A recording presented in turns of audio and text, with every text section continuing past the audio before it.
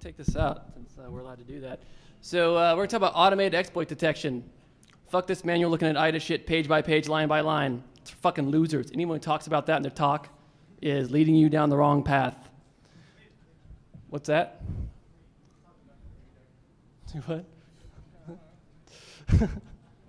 My friend Luis here is talking about making debuggers and static analyzers talk to each other as opposed to doing things manually. It's about doing things more optimally, but he admitted in his talk it is still a Band-Aid. Is that correct? Yeah.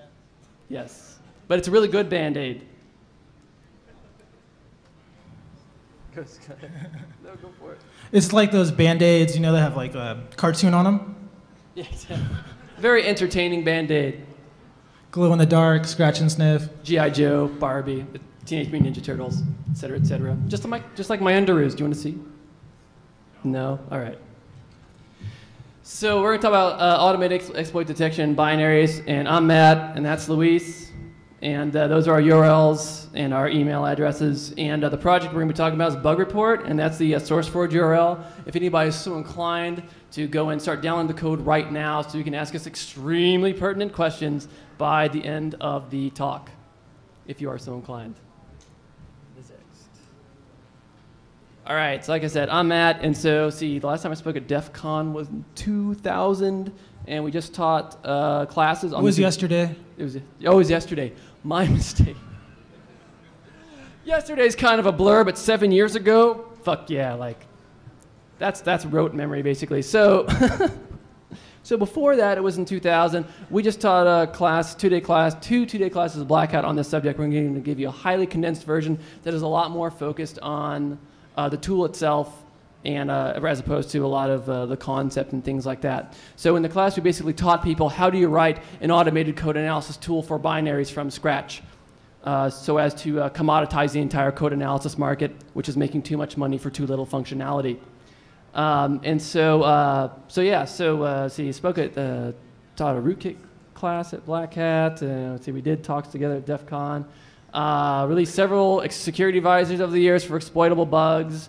One of the major ones that people may remember is we found one packet that would crash basically any BSD box. It was an unaligned ICMP timestamp option thing, in NetBSD, OpenBSD, and FreeBSD on non-x86 architectures, crashing that with one packet. I contribute a lot to open source. I fund a good deal of open source. Right now, one of the things I'm funding is a PlayStation 2 emulator called PCSX2, which you can Google. What's that? How about fuck you? Think I'm talking. All right. So anyways, PCSX2, I'm going to fund the Xbox development on that because I want to play Katamari on my Xbox.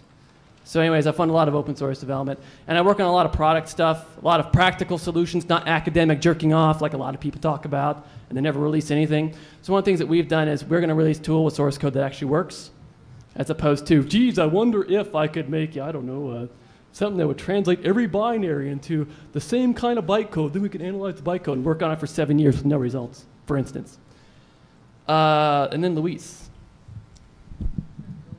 I do mostly hardware and software reversing for myself mostly, and sometimes I do contracts for other people, but mostly it's for myself. I like reversing. I like to be able to see what's inside a binary, a protocol, an algorithm, or what have you. To me, it just is really interesting. That's really about it for me. Sweet. And Luis and I have been doing stuff together. Like I said, that first advisory was in '99, something like that. And we released a couple of advisories over the years as well. So let's go to the next slide. So here's what we're talking about. We're talking about the definition of static analysis. We're going to talk about some of the underlying concepts. We're going to talk about challenges. Challenges are things that can be overcome easily if you just put your mind to it and not listen to discouraging assholes. And obstacles are things that are a little more difficult to overcome in reality. And we're going to talk about the solutions for these things in C# that we've implemented, and real-world exploit tests where we look at real programs that we've compiled and things like that. There are some limitations to the tool. We'll talk about those as we go along. Excuse me. Wow. So let's see. So bug reports, the project we're talking about, is started out as a set of tests for analysis tools. I worked on a commercial product that did code analysis, and that product was removed from the market for various reasons that I can't go into.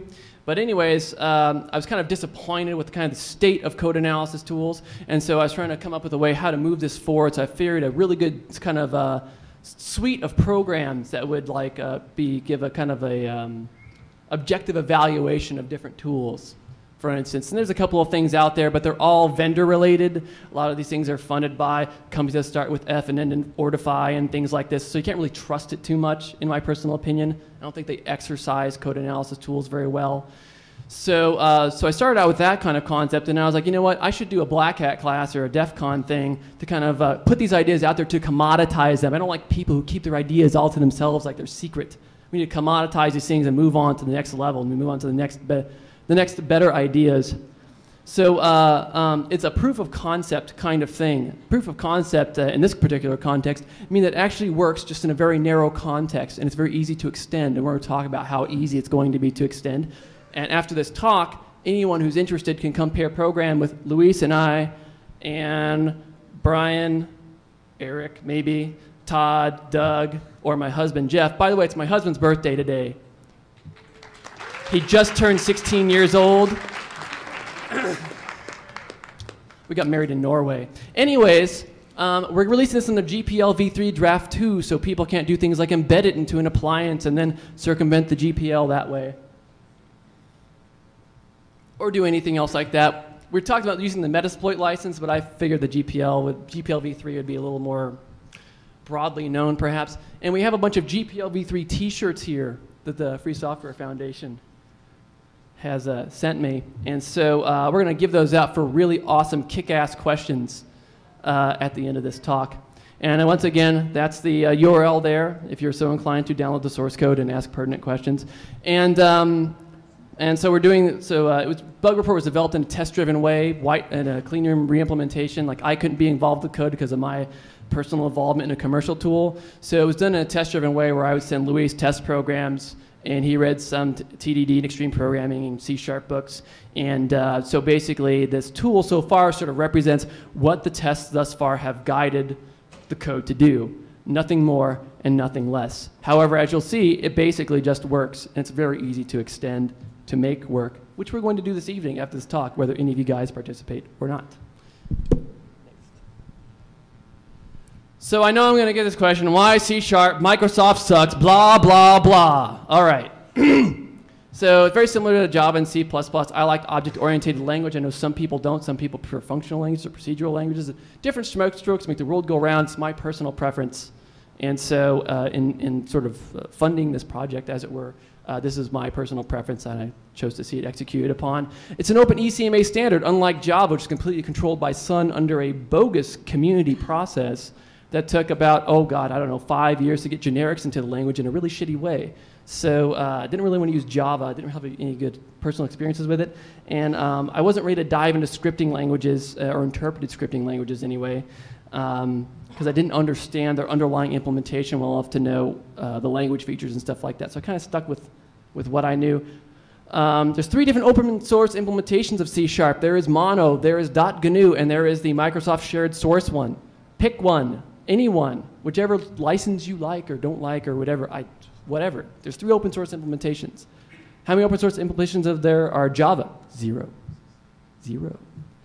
Anyways, other than some things that are just like starting right now and aren't very functional at all. So it has specific features that we like: high-speed generics, nullable value types, strong typing, stuff like that. I like strongly typed language. Some people like loosely typed languages. It's a matter of preference. There's no real judgment there.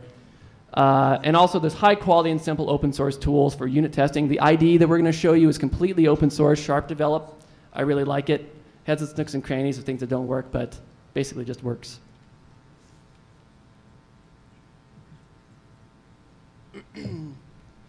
So target of detection, what do we care about?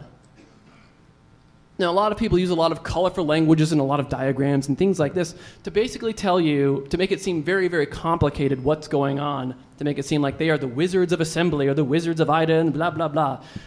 Here's what it comes down to.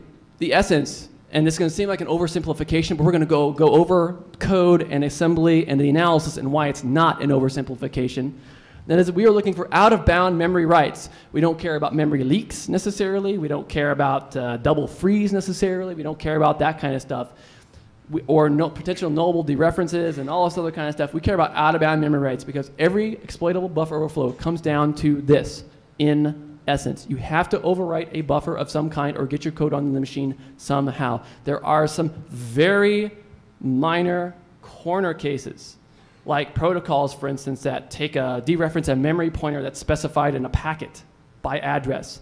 That's a little bit different, but it is effectively the same for our purposes. So let's look at a simple example of an out-of-bound memory write in C.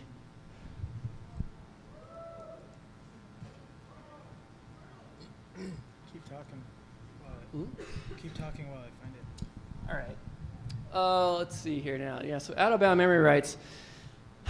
So, you know, there's loops, there's branches. People tell you all about dominator trees and lots of really important sounding stuff and very academic stuff. And how would I ever learn about dominator trees and algorithms and crap like that? It really doesn't matter.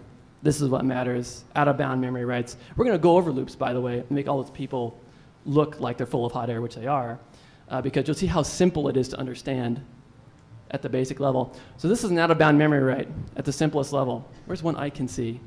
There's one I can see. So here's a simple thing. We're mallocing 16 bytes, and we're writing one out of balance out of the array with immediate data. So is this exploitable? No, it is not. Here's our definition of exploitable. It's really funny when you talk to some of these vendors and you say, oh, well, do you detect exploitable bugs? They go, well, it depends on what you mean by exploitable and bug. And it's like, what the fuck are you talking about? I'm sorry, I didn't come to the conference with a thesaurus under my arm to try to like work out your market speak. In this case, what our definition, or my definition anyway, of an exploitable bug is an out-of-bound memory write that is with user supply data that is unconstrained, that has not been constrained properly. And we'll understand constraints a little bit later. So in this case, this is not exploitable, but still a bug, right? You're still corrupting memory. You're still going one outside the bounds of the buffer, which may or may not fuck things up to the point where your program will do something unexpected. Let's go back to the slide real quick. Can you make the font and text thing bigger? Sure. We can do that. No worries.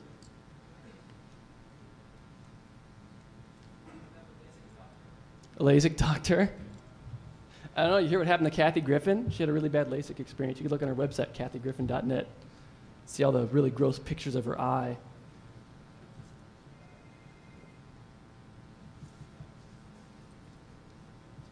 Just pick something. There we go.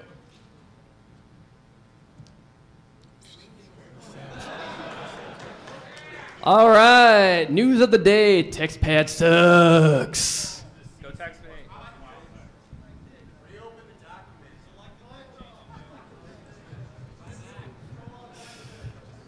Oh, maybe you have to do select all.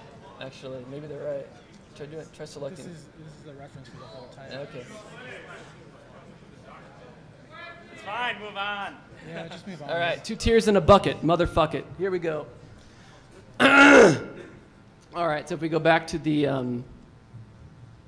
slizides. That's small too. All right. Yeah, well, there's no winning. There really isn't.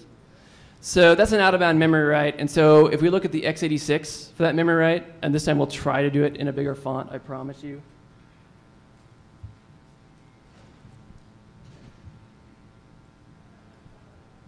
It's going to be in the same font. Is it? Yeah. It's not going to work. It's not going to work.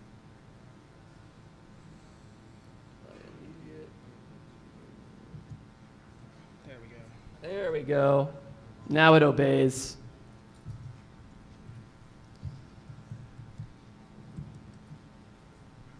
All right. So there's some preamble stuff where it's setting up the stack. That's line 1, all about line through line 118. One of the things we've done here, we generated this using objdump, which comes with bin utils, which is free with anything. Objdump is really cool because if you build it yourself, you can say enable all platforms, and it will disassemble just about anything you throw at it. Mind you, it is not a replacement for IDA by any stretch of the imagination, especially not for malware type stuff. But you can get a lot of mileage out of objdump. So one of the things that we did is we told objdump to intermix the source code with the assembly here for the purposes of illustration, making it easier to talk about and comprehend. Let's see, so we got some preamble stuff, and you see the void p star malloc. And so you see a move dword pointer ESP0x10. That's putting 16 onto the top of the stack. It's not using a push. First time I've ever seen assembly like that. This is GCC 4.0.3 that comes with Ubuntu, or Kubuntu in my personal case. But so it's putting 16 on top of the stack. It's calling malloc, basically. So the first thing on the stack is an argument. So it's, that's the malloc sub 16. And so on the x86 architecture, the return value comes in through EAX. So what you can see on line 123, can you highlight 123? Cool. So you can see here what it's doing is it is moving 0 into the dereference of EAX plus 16. So EAX contains the pointer returned by malloc. We're going 16 bytes into that buffer, which is 1 too many. And it's going to put 0, 1 too many into there. One of my German colleagues on the FreeSCI open source project calls these OB1 bugs. So that's what the assembly looks like. Out of bounds memory access. All right, cool. So out of bound write tests. One thing that we should do is we should look at an exploitable case, and we're going to show you how it fits into the automated testing framework that we have, which is a simple Python script, although Mr. Doug here is actually has a patch on his laptop that's going to make the Python script unnecessary. Sorry, Luis, I know that's your baby. You son of a bitch. So let's look at one of the exploitable ones, like with stack taint, or what have you. And this should come up in the larger font. It's been a long week and a half in the desert on a horse with no name. How about a heap taint? That's fine. We just look at the .dump actually. Or global taint, whichever one. There you go. Yeah, the O2. 5. Swizzit. All right, so we got some stacks set up. So this is an exploitable case. And all these involve main. And because one of the limitations that we have right now is that we only scan one function as the main function. We'll talk about how easy it's going to be to fix that. So let's see. So we get ** argv, which is tainted data. It's used to supply data. Comes in from the command line. And in the context of analyzing this program, we don't know if it's set UID root. We don't know anything about this program. So we're just going to say this is exploitable, even though it might not actually matter. Maybe. Who knows? We don't. So let's pretend like it is. So char **, so char to argv. All right, so ** argv lives at EVP plus 12. We put that into EAX. And so that gives us * argv. We dereference that one more time, and we get argv. And then we dereference that one more time, and we get the first byte. Is that right? Yeah, the first byte out of argv, and we put that into EBX. All right? So then we go do our malloc thing, which we just went through. And then we go down to line 129 there, and we see that we are putting the lower bits of EBX out of bounds into that array. That's exploitable. That's what every bug basically comes down to. Anybody says differently, you can use a lot of colorful languages and a lot of really convoluted two-day classes, et cetera, just to get down to this one thing. And this is what it looks like in the assembly. It's really easy to find in a very small program like this, but it actually comes in all shapes and sizes. So how do we deal with that? Well, one of the ways we deal with that is we compile the program a bunch of different ways with a bunch of different compilers. We do O0, O2, O1, OS, and then we do that for several different versions of GCC and Visual C++, and God help you, Borland C++. And so that's basically it. So if we go to the command line, bug report command line.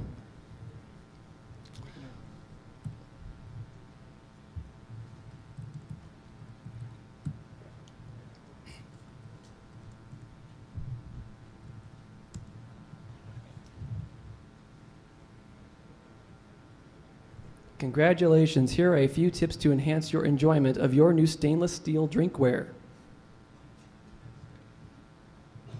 Do not overfill. Hot liquids can scald the user.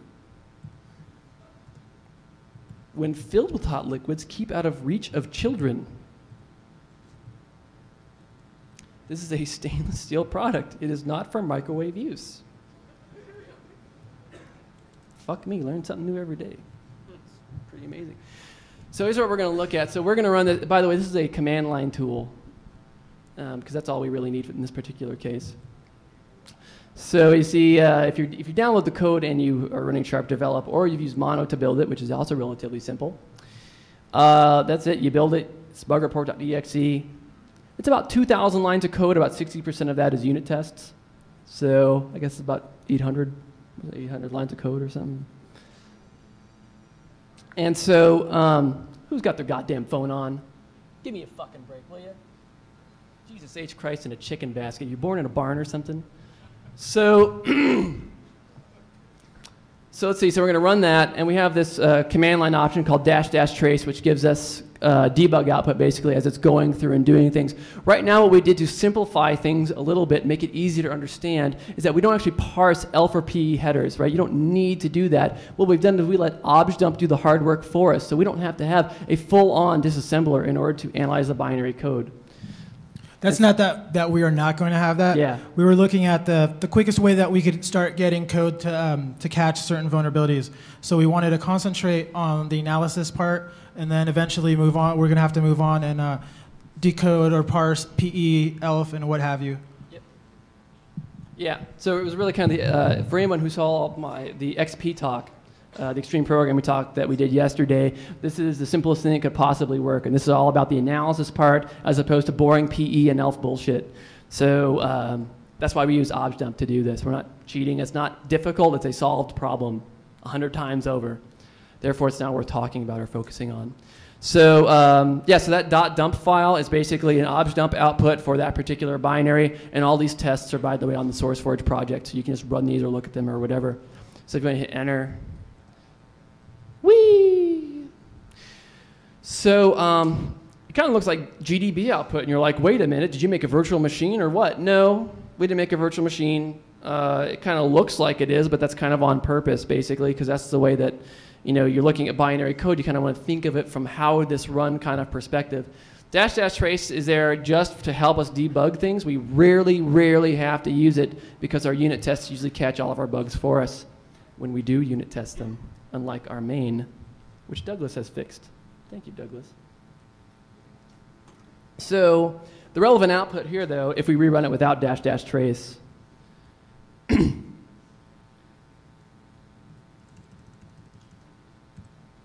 that's the relevant output. So that's the bug in that particular problem. We detected it's exploitable. So if we run it on our other program that doesn't have the stack taint at the end of it, it just says, excuse me, it just says, it just says out of bounds there. So we're able to distinguish between exploitable and not exploitable, which is amazing because a lot of these tools don't do that up front for some reason. They're like, you've got a gazillion star copies, do something! And that's not very useful. It's only useful if it's actually exploitable. So that's what the main focus this example is. here, it doesn't have taint. It's just an overwrite, and it just shows OOB instead of exploitable. Yeah, it was just like the first one that we looked at, where it was writing out of bounds, but with 0, which is of course not user supplied data and whatever. It's not that user supplied data is always bad. Of course, most programs take user supplied data unless you're like calculating the 1/1,000,000th decimal place of pi or some bullshit like that. Otherwise, you're taking user supplied data. And so we're not saying don't take user supplied data or that's horrible or bad or whatever. You just have to constrain it properly and not have out of bounds writes. And we'll get into constraints in a little bit.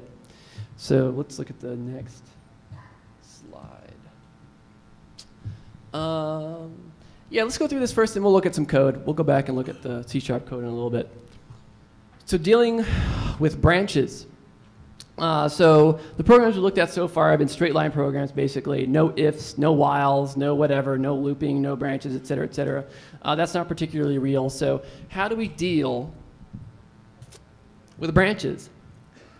Well, right now, the way that we sort of right now in the code, the way that we track things is that everything has an underlying value. It's kind of immediate underlying value of everything, because so far in our test programs, that's all we've seen. malloc 16, do this, do that. You know, there's a kind of a constant number in there. And so what happens if you have, you know, what the fuck did I say about cell phones? Jesus H. Christ. All right. So what the fuck was I talking about? Tracking values. Tracking values, that's right. So coming into a program, let's say you get a buffer from receive, right? You get a buffer of 1,024 bytes. What do you know about the bytes in that buffer? What do you know about the values in that buffer? How can you make decisions in the program based upon that buffer? Can we look at a branch program real quick? And so the answer is you don't know. You don't know what's in there, right? So you don't. So without any hint or anything, you have to just kind of like figure it out. And so you have to like take a guess, or you know, say, oh well, I don't know what this is, so I guess I'll treat it as if it's the biggest number possible, or 0, or the smallest number possible, or null, which is what the current code does. So here's an example. So ** argv is exactly sort of a perfect example. Listen as what's at the end of that buffer?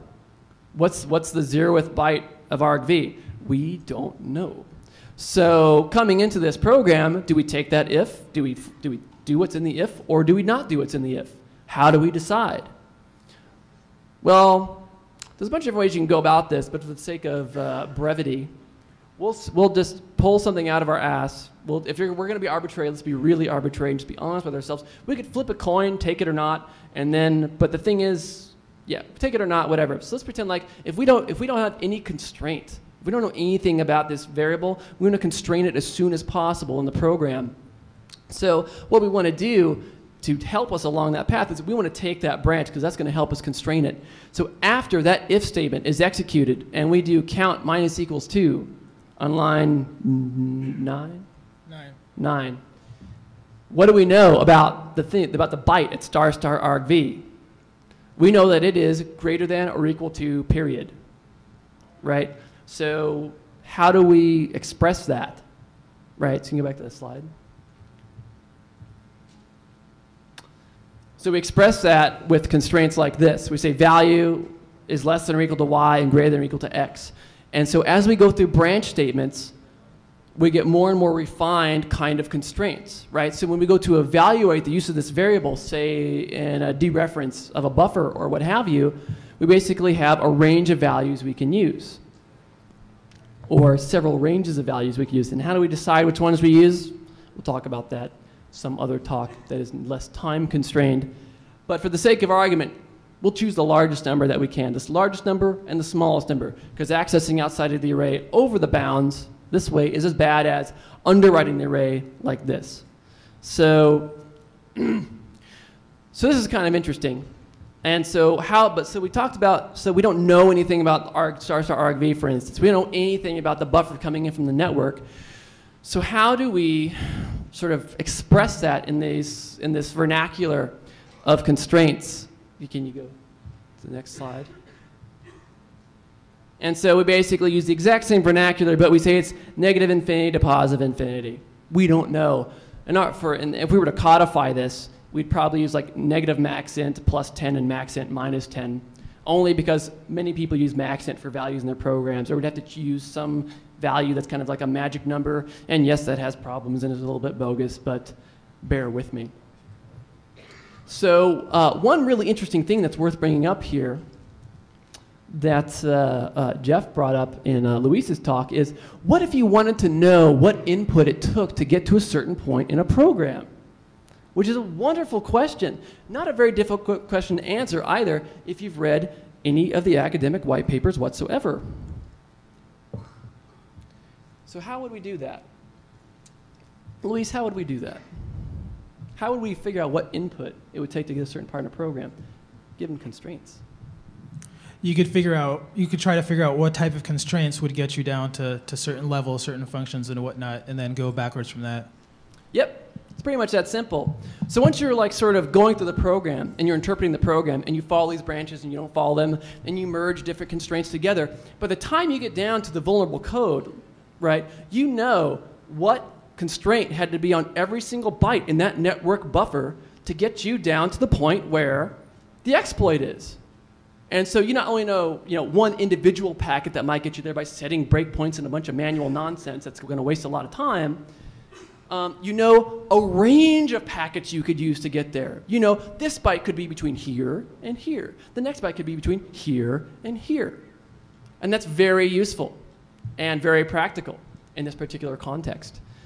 Not a very hard problem at all. I'm not sure why anyone would think that was a hard problem given constraints and the basics of static analysis. So next slide. So far we've been talking about, actually can we go to loops? Loops is a interesting little topic.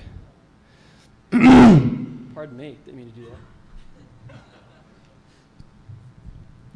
So let's open up IDA, just to show I don't hate IDA with all my soul. And so loops are pretty interesting. Loops are a kind of branch, basically. They're a branch that goes backwards instead of forwards to oversimplify things a little bit. And so what we're going to look at is a vulnerability that actually my commercial product found, the product that's no longer on the market, that I no longer work on or sell in any particular way.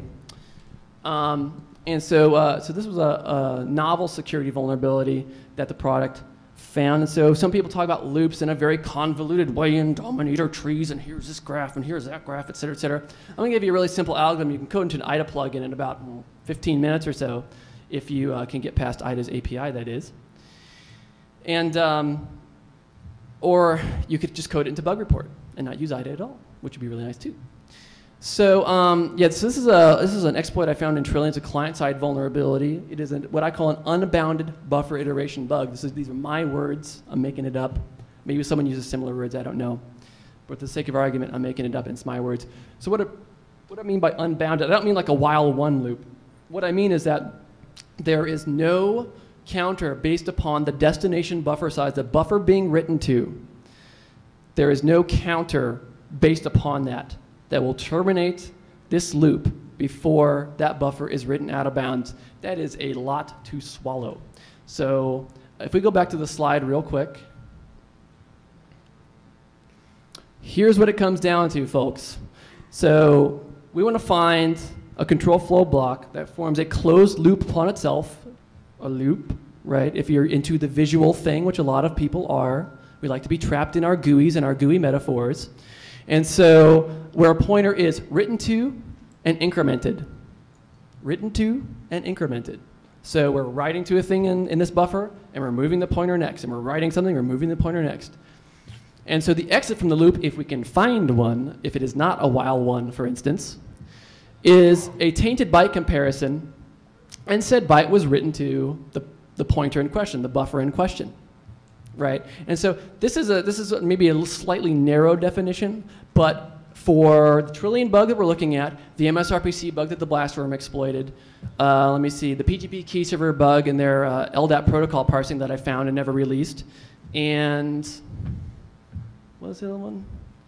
Quake, was it? Oh, yeah, the Half-Life multiplayer server, which was the actual bug that I based all of my detection upon that found these other novel bugs. So this is kind of constrained. It could be a little broader to find more bugs, et cetera, but for the sake of brevity and time, we will go back to the Trillion code and assume that that is the algorithm that we are going to use. So what do we got here? So we have a receive. So we have a call to receive. That's going to get tainted data. It's going to fill buff, which is EAX there. It's going to, there's no laser pointer. Laser pointer would be nice. In the Black Hat class, like the things were like right here, so I could just like go like this.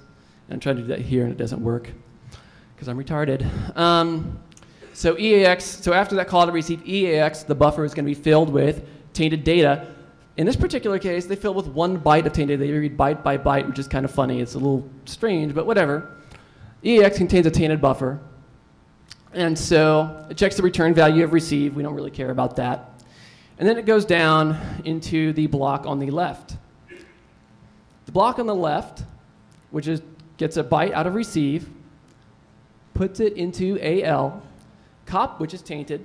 So AL now contains tainted data. AL then copies itself into the ESI plus EDI, the dereference thereof, right? So in this case, EDI is the base pointer, the base buffer basically. ESI gets incremented, all right? EBX gets incremented. Then we compare AL to OAH, which is a carriage return, I do believe. And if that's not true, if we haven't hit the carriage return, go back. This is an unbounded buffer. This is exploitable, by the way. It's a client-side thing. A lot of people focus on server-side stuff. I think client-side stuff is more interesting, personally. It's just my personal preference of what I care about. That's all. No judgment. So that's it. So we have all the pieces here. We have tainted data. We have it being written into a buffer. A component of that buffer is incremented. And we loop and loop and loop based upon the tainted data coming out from the network. Now, this seems like ad hoc and contrived and et cetera, et cetera. I've probably found a dozen exploitable bugs in real commercial off-the-shelf software using this exact kind of algorithm, right? And so we can talk about dominator trees and graphs and lots of really complicated pictures and bullshit like that. But if it doesn't find any goddamn bugs and you don't release a tool, who gives a shit? It doesn't matter if you can't practically apply the knowledge. It does not matter. I don't care what anybody says. So that's an exploitable bug. Don't use Trillion. They didn't fix all their bugs. I tried reporting it to them. They were really responsive at first, and then they dropped off the face of the planet. Trillion 3.1, which was the last release they did, which I think was almost 2 years ago now, they fixed some of the bugs wrong. The other thing is that they copied and pasted this exact same code, which is HTTP header response parsing, response header parsing. Was copied and pasted in almost every single DLL that they had, and they didn't really fix them correctly. So, and they didn't even fix all of them either. So I really wouldn't use Trillion. It's just based upon this particular bug. So that's unbounded loops, and that's that. That's all there is to it. I mean, that's really all there is to it. It sounds overly simple. You'll find so many bugs. It's crazy how many bugs you will find. And every protocol parser is going to have loops like this. We got to look through about for this. In the case of the blasterworm bug, in the case of the blasterworm bug, the bug in MSRPC that the blasterworm exploited, it was doing basically the same thing except looking for a backslash in the UNC path. In the case of the PGP key server bug, which may still exist, I don't know. I reported it to them and they threatened legal action. It was an asterisk, right? It's all the same kind of stuff. So you don't need God's own academic static analysis like algorithm that's the utopian solution for God to find bugs. You have to be pragmatic about it. So go back to the slides. All right. So that was the Trillion exploit example, and it basically comes down to this. The tool has not codified this yet, but as you can see from talking about it, basically, it wouldn't be that difficult to write this code. Again, it'd be probably a 50-line IDA plugin, or in the case of bug report, it might be less code and be in C# and not have IDA's shitty plugin API. Shitty in my opinion. Anyways, so we got to talk to bounded. So bounded loops are not, well, they're bounded. Basically, they're not unbounded by my definition. This is my definition of bounded and unbounded. So can we look at the vuln server? The C file. Vuln-server is this thing that was used in a Purdue secure programming class. The reason I like it is because a bunch of people from several software vendors helped write this based upon real bugs that they had in their commercial off-the-shelf software. I'm not going to say which vendors that it was. Other than it's cool that vendors are trying to help, take real-world bugs that they had and teach students about these bugs, what they look like, why you shouldn't do that, and how to fix them. And so this is a contrived program to some degree, but I didn't make it up. And it's based upon real-world bugs. And if we're not looking at real-world bugs, who cares? I don't have it. You don't have the .c? I don't have it. No? What can we do? What can we do? Oh, we can look at the, is that the USB key? Oh, we can look at the assembly. What do you guys want to see assembly? Yeah? Assembly in his house. I don't have it. We gotta move on. Oh, you don't have it at all? Nope. Oh, that's balls. Let's see here now. Do we have any bounded anything? Is listener bounded? Listener is not bounded. That's a deep thing. That's branches. Yeah. Actually, can I see something?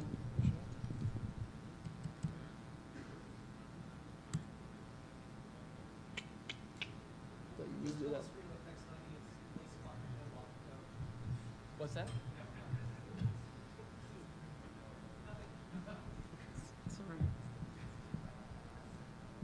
Oh well, we'll just talk about it in the slide. So it's the exact same thing, except in this case, there is a counter. There's a counter counting down in the loop saying, I'm going to terminate when this counter reaches 0, or when it's greater than some value, or et cetera, et cetera. And so what is that counter based upon, basically? So what you need to look at is each step through the loop. There's a pointer that's written to and incremented, right? So one of the things to keep in mind here is that you don't have to go through the loop 1,000 times and keep sort of executing it and get caught in like some kind of loop K-hole. What you have to do is you just have to analyze it once and then try to figure out, okay, the reason, so the metaphor we use is the reason or the circumstance under which we exit the loop is if the counter reaches 0, right? That's the reason that we leave. So if ECX is 0, for the sake of argument, we're going to leave that loop. If we see that ECX is decremented each time through the loop, right? And we know that ECX comes in with the value of 15.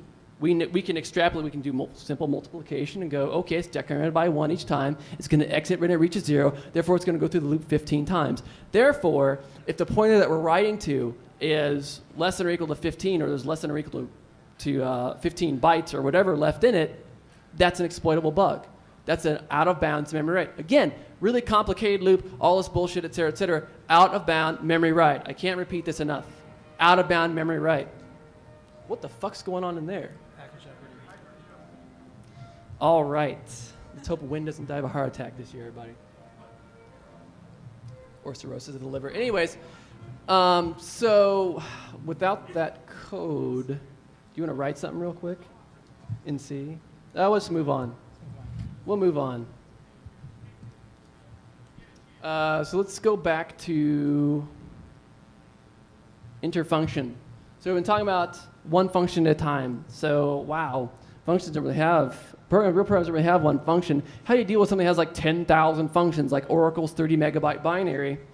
Their main service binary is, yes, 30 megabytes. 30 megabytes. And you're going to buy componentized things from a company that doesn't know how to componentize something that has 30 megabytes. Woo. I guess the GHB floated to the bottom. So top-down stuff. You're talking about top-down stuff? Go ahead, dude. Okay. So top-down is kind of the classical way to think about things to some degree. Basically, you start at the top of the program and you go down. That's basically what you do. So we'd start at main and go down. So can we look at an example with, we just skip to the immediate parameter one.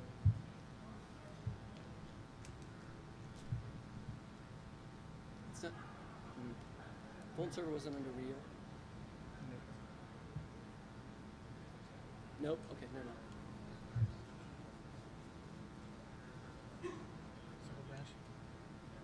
No, just interfunction immediate parameter. Oh, fucked up the font.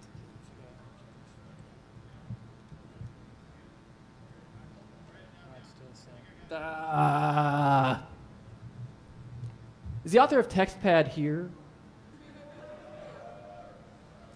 Very wise not to raise your hand, sir.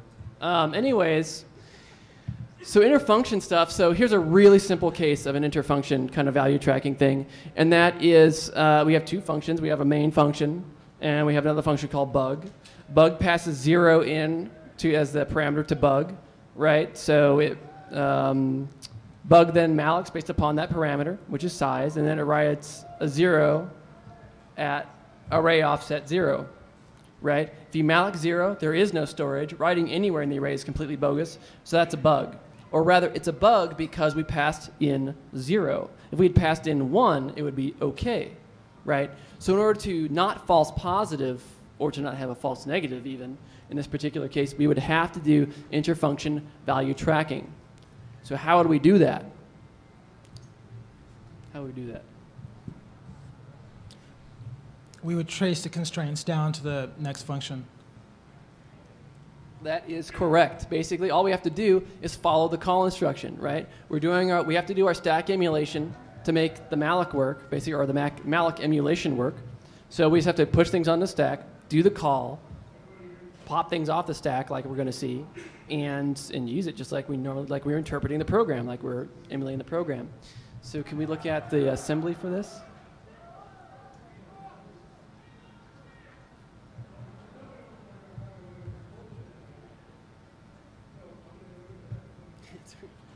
It's just pissing in our face at this point. Like, the font is big, like, just as we get used to like it not working, it all of a sudden works.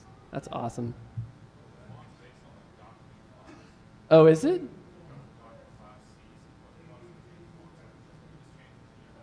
Oh.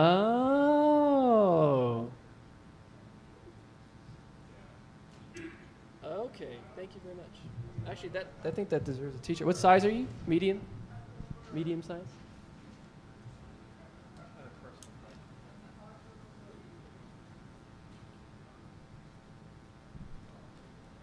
Not extra large. There's only mediums left. Whoops. Or the assembly. Yeah, so it just comes down to interpreting the instructions correctly. Once again, interfunction top down is not that difficult. So where is this the O2? Yep. So in the O2, it's inlined it completely because the compiler has basically said, oh, that function you're calling is really small. I'm not going to do anything. It's calling it. Oh, it is? It's calling it right here. Jump. Oh, that's weird. Is it O2? Yeah, it's okay. It does a jump, and then it does the return out through here. Oh, okay. So it's doing something clever that we won't get into. But anyways, so what it's doing is instead of doing a push, it's putting the 0 onto the stack at EBP -8, because minus is... Huh? EBP +8. Oh, is it? No, sorry. An EBP +8 is... It's going to be an argument. Is an argument, an EBP -8. I'll open the OO. Okay. Yeah, the O0 will be a little easier to read.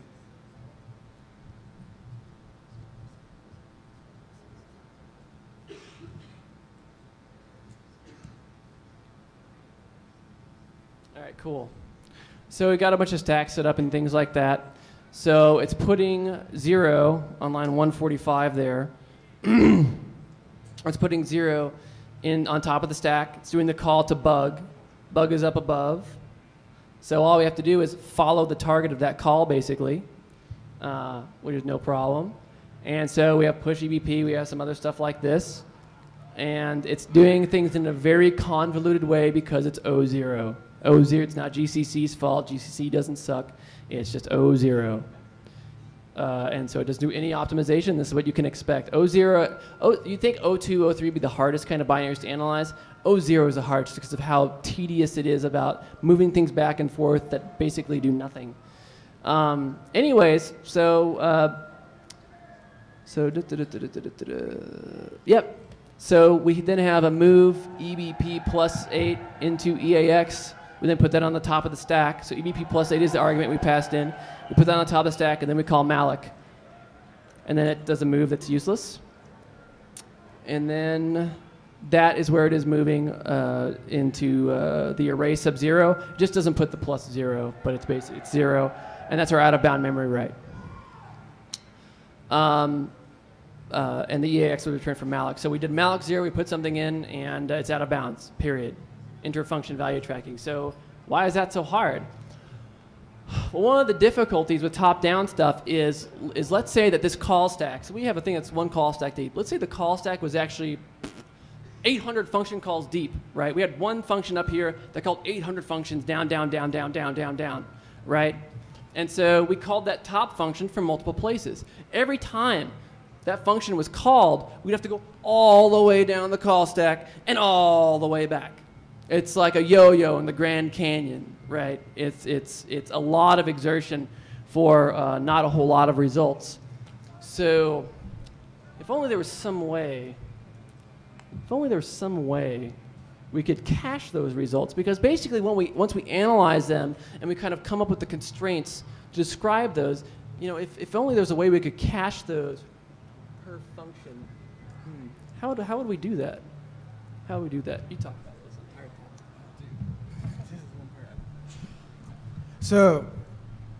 So we have all these functions. It's all going to trickle down, and they get called multiple times. They get called in a row. So what we're trying to do is, if this is going to happen over and over, we basically have like a description of the function. We can create what is kind of like a signature or a description of the function, similar to what we're doing right now with malloc. We're not really calling malloc, we're emulating malloc. We know, okay, if this is a call to malloc, it's going to take one argument, it's going to do this one thing, and it's going to return a pointer to a buffer. So as we start analyzing from top down, we start looking at all the functions that we've already gone through, and we can start passing things back up. We can start passing up these descriptions back up. So then we have descriptions of all these other functions, and this is part of what makes analysis take a while, is that you're going to have to construct all this data back up. Let's bottom up. So there's simple constraints, et cetera, et cetera. So here's an example. So he's going to bring up an example right now. This is hard. And so we have, which is our median? Enter function taint return. There we go. So in this case, we're actually passing, we're going to call multiple functions. First, we're calling something called getTaint. That's going to set, when we're in main right now, T doesn't have anything in it. When we call getTaint, the data that's going to be contained in T is tainted. It had to go to another function, and that function modifies it and creates a taint. That taint is then passed down to our vulnerable function bug. And bug is going to, bug is writing, it's going to malloc, and it's going to write to the first position on that array. And if you do a malloc 0, some implementations are going to give you some type of buffer. Other ones are not. Depends on what version of glibc, blah, blah, blah, all these different things. But basically, you should never be doing a malloc 0 in a program. You should never see that as like a standard thing that happens. So we're writing our tainted data to the first position. So when we're doing this top down, we're going to have to know that this function sets tainted data, that comes back up, and then we have to drop back down a bug. Yeah, sure.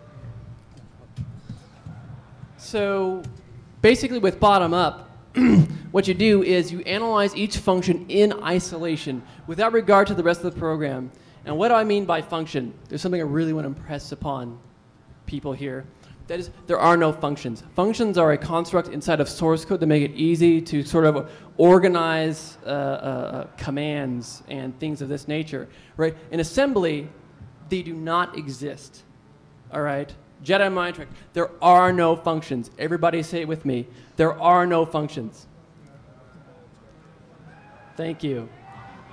This is funny, but it's really important. And what it is, people keep talking about functions, and they keep using the sort of metaphor of functions, even though in like Windows XP and above with non-contiguous functions, guess what? They're not fucking functions anymore. They're not contiguous anymore. It was all an illusion. It was all some magical dream. The reason people keep thinking this way is because the tools that we're using, which are overextended 80 by 25 UIs, basically with tabs and resizable windows, they're still overextended 80 by 25 UIs, still refer to things as functions.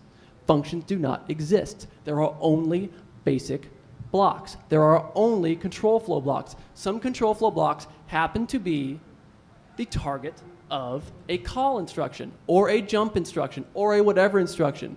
But it is really, really important to free your mind from this stupid bullshit persisted by these UI paradigms from the 1980s, the early 1980s, right? These things that look like Turbo Debugger that never grew up. It's like Peter Pan. It's like the UI that never grew up. It's crazy.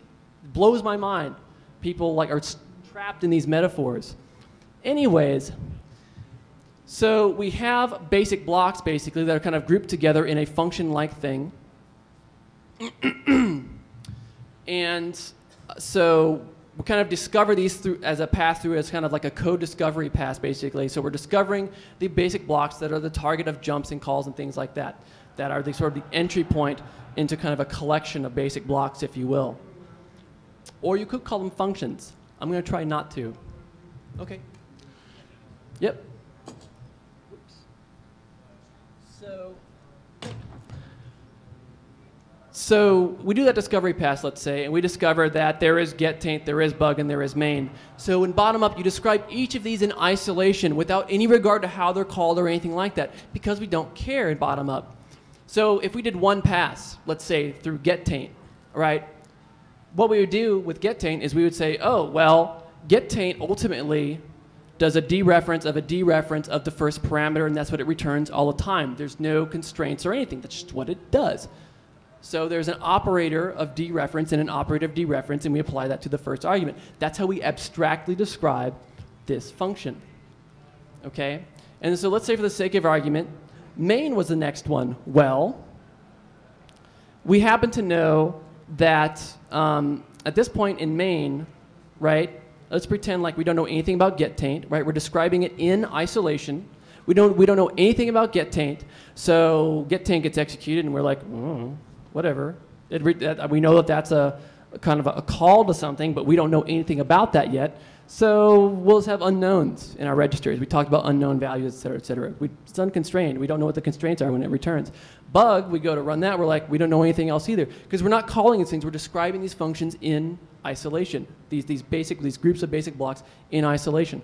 The next one we're going to look at is bug, right? So we look at bug, and we analyze it, and we go, okay, there's a malloc sub 0. And then we put the first argument into the 0th array, and into the 0th element of that array, right? So there is a buffer. There's a buffer value of size 0, i.e. you can't put anything in it. And we are going to put the first argument into that 0 length buffer.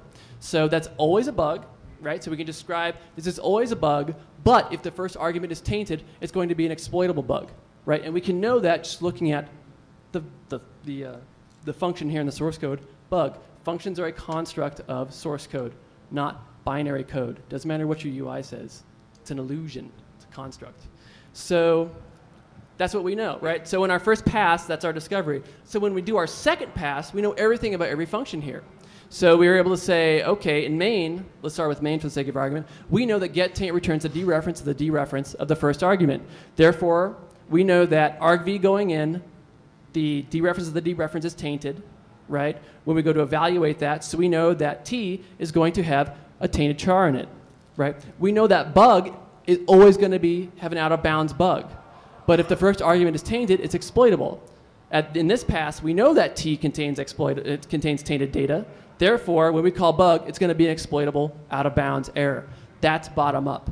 Here's the problem with bottom up. Can you go back to the slides?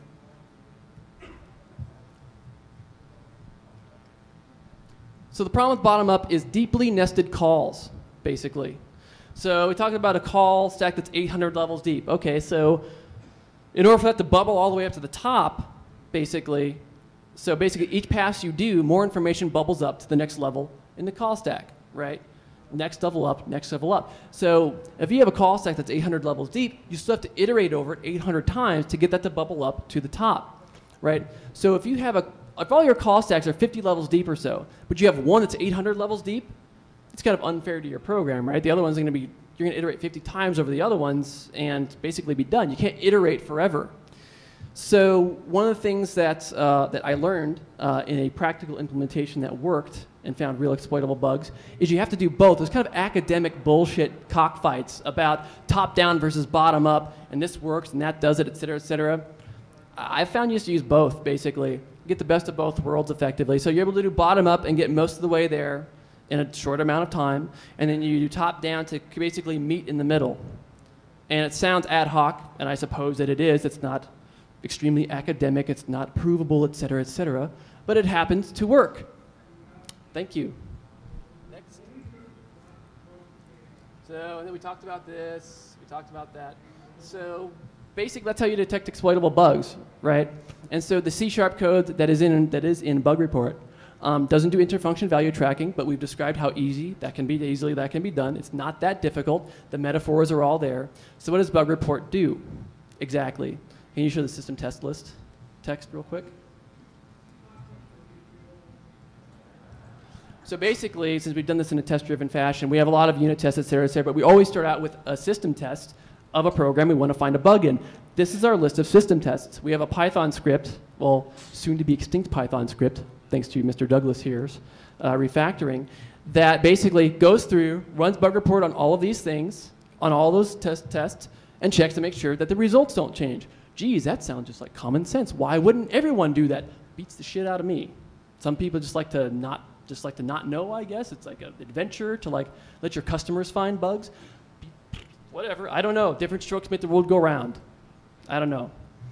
So this is what we talked about.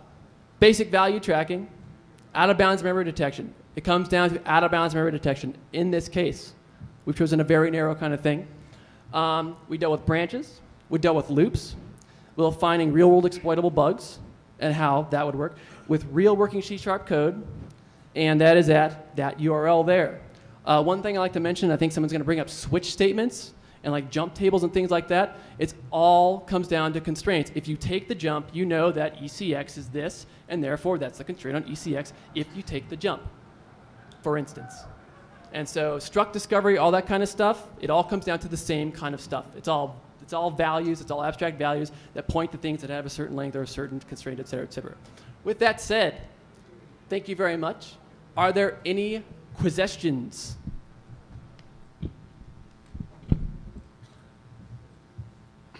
I apologize, I didn't see the whole thing. How do you That's deal all right. with where you have two different user inputs of some form or something that can't be determined by statically looking at the binary? One sizes up a buffer and the other reads into that count. And you understand what I'm saying? So you've got a value that isn't in the program itself without running. Correct. That So we comes did talk from about that. And two so, different sources. Yep. So the constraint is still negative infinity to positive infinity until it gets constrained by an assignment or by a branch. Basically, the constraint is unconstrained. Like we don't know what negative infinity to positive infinity if we don't know what it is. Where if it comes from some unknown source where it's two different places or whatever, the source doesn't matter. Basically, it's how constrained is it or unconstrained is it. If that doesn't answer your question, come up to me later.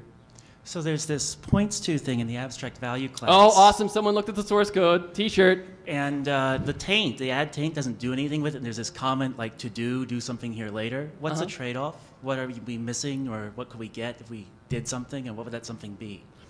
So for things that for pointers, basically, a pointer isn't really tainted, right? It doesn't contain any data. It's just kind of a pointer to data. So how could a pointer be tainted?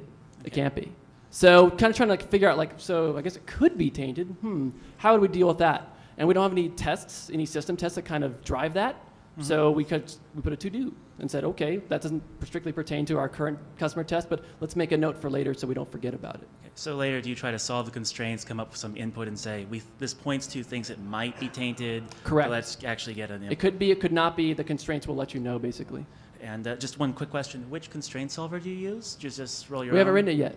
Okay. We could use any which one of them. There's a whole bunch of them out there. It's an academic thing that's been solved a long, long time. I've been using CVC Lite. It works pretty well. Oh, cool. That's Yeah. good to know. Thanks. Hi, I was wondering if you had read much of the papers that were written by like Dawson Engler and that group doing Yes. The Coverity people, yes. Yeah, I know them, yes. What's your opinion on their research? I was curious. I mean, it's some good ideas, absolutely, and they're really good at finding null dereferences and memory leaks and things like that. As far as value tracking and stuff like that, I really don't know. I haven't used the program personally, but I do know that PCLint finds a lot of the same bugs pretty accurately, and PCLint does C++ and a lot of other things that they just refuse to do effectively, and does it very well for $239 for any size code base. And I do believe that their licensing is still per line of code, which kind of blows my mind, but different strokes make the world go round, and that's their business plan. So I haven't used it personally, but those are my impressions. Does that answer your question? Yeah. Cool. PCLint, by the way, is the one that I like, so everybody knows. It's one I use personally. I bought my own personal copy.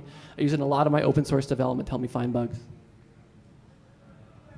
Yes, Ryan? So I don't think you can get rid of the function abstraction entirely. Eventually you hit a malloc or a receive or something like that. Mm-hmm. And speaking of which, if you're going to use object dump until you get your own disassembler, what are you guys doing about the lack of a flirt library or equivalent? Basically, what we're doing right now is we're constraining ourselves, as you look in the system test list, to O2 compiled with -G, or anything compiled -G with GCC 4.0.3. So what we've done in these initial things is we've constrained ourselves so we can provide a lot of value on open source code compiled specifically on my computer, All right, because so, it's my so computer. all yeah. self-compiled stuff, so you can get the symbols and everything, right? Yes. So do you need a disassembler before you can go after the raw binaries, closed source? Well, if you go look at the code, actually, a lot of stuff that we've had to do basically to parse opcodes correctly, just in the very simple programs that we have, we basically can do that now because we know if there's a mod RM, we know if there's a SIB, we know the length, et cetera, et cetera. So it's just a matter of kind of integrating that and doing it. It basically be sort of a refactoring step more than a function feature add. Good question. Do you want a GPLv3 t-shirt? Got them hacker sized? We have an XL. Football player, right? Quick question about constraint. It seems like since you know it's a computer, you know bytes are 0 to 255, registers are either 32-bit or Yeah. 64-bit. Yep. Would you really want to be doing maxint plus 10, or can you just do 0 to maxint and be done with it? You could, there's no reason not to do that. You're 100% correct. Just curious. Thank you. Yep. But basically, you want to express that you don't know. Basically, there's a difference between 0 to 255 and beats the shit out of me. So that's an important distinction to have, that it has been constrained or it hasn't been constrained. That's the main thing. It doesn't have to be maxint. Well, it's constrained by the physical of the computer, guaranteed, right? So you That's can start true. there and just shrink That's it. true. You still want to express the intention of, we have no idea what this is. It could be 0 to 255, certainly. But for the case of the static analysis, because otherwise, you say 0 to 255, but if it's used in a context, you don't have a false positive or a false negative or whatever. You want to be able to go, I don't know about this. So you can have report items like, I absolutely know this is a bug. Absolutely know, because I know everything about the constraint. And have another kind of report item that is like, this could be a bug. I couldn't quite figure it out because I couldn't quite narrow the constraint enough. So while you're right, the intention of the negative infinity to positive infinity or maxint or whatever, infinity to infinity is still important, especially when you come to subtraction and addition. So if you have an unknown value, and if you have infinity, you subtract 1, what is it? Infinity. We still don't know what it is. Whereas if we say it's 0 to 255, let's say, as like a concrete kind of range, if we then subtract 1, there's a difference. You have the user inputted data, and you know it's a series of bytes, and then you either do constants on it or some sort of system config modification on it. So Yeah. it can't ever be in a state of infinity, really. Yeah, you're right. You're right. I think we're in violent agreement as it is. Yeah. Actually, I really appreciate this talk. It's been quite a week to go to talks at Black Hat and hear that, oh, we're just barely starting this, to Halvar's talk, this is nearly impossible, to this talk that it's not only possible, but we're doing it. Yeah, I really thank you very much. I really, really appreciate that. Thank you very much. If there's no more questions, you can come up afterward. That's fine. Thanks, guys.